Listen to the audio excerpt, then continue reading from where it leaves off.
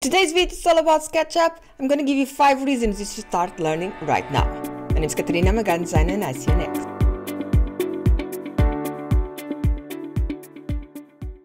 Welcome to another video from Garden Design Tools. In today's video it's all about SketchUp and my 5 reasons you should start learning right now if you're a garden designer or a landscaper. Number 1, ease of use. So SketchUp has a really simple, easy learning curve, okay? So that's one of the most important things when you're starting out a software, is that the first impact, it doesn't get you too scared because it's just too much going on and too complex. So SketchUp is really easy. You have a simple toolbar to start with. That doesn't mean the program is weak. It means that you can start simple and build on top of it, or using extensions and plugins you can add on once you're more familiar with the software. So that's my first reason, and I think a really important one when you're just starting out. Reason number 2 is the possibility of importing and exporting a number of files, including CAD files. Really important if you want to use this software professionally, because you're going to receive CAD files you want to import into SketchUp and you want to export as well. So if you go to files, and this is not for the free version, it's only for the pro version, okay? If you go to file, you can come and see here import. Okay, I'm going to open this window here, and you can see here you have all these type of files. In the description of this video, I'm going to add the link for my blog post where I actually have all the file extensions that you can check out.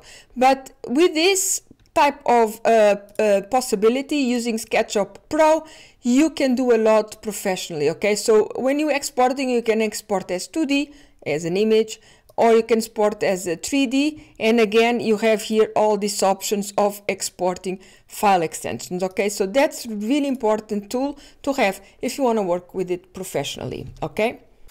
Number 3 is the amazing 3D warehouse. So this is a whole library of 3D models from brands or from other modelers that just want to share their modeling skills with you. So it's an open source, it's free, and it's an amazing tool to have, specifically if you want, to just decorate your project, some piece of furniture, something. You can find it here in the 3D warehouse. So that's a really, really important source to have. Number 4 is the extension warehouse. So like the 3D warehouse for 3D models, extension warehouse is a warehouse full of extension and plugins. So SketchUp is such a versatile program that a lot of people use it for really different things, like for organic modeling or for woodworking and architects. So you have different scales of projects going on, and you have extensions for specific tools, that there are specific tools for each type of modeling you want to use. So you have here, as you can see in the categories, you have by things you model. So you have landscape architecture, you have for rendering, for example, interior design. You have specific things, and you have a lot of plugins and extensions that you can explore, okay? Some really amazing ones are free, some really amazing ones are paid. Really try it on. Normally they have a trial period that you can try it on. Try it on first, see if it really works for what you're looking for, and then I think it's worth paying for it, okay?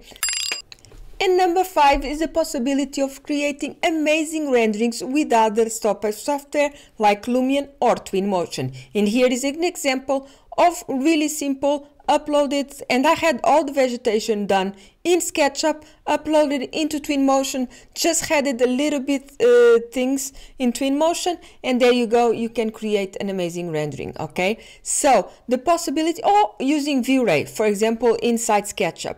Of course, there is loads of examples that people use just SketchUp to do their renderings, and maybe sometimes they go a little Photoshop after that and add some things to create a more artistic kind of rendering for their project.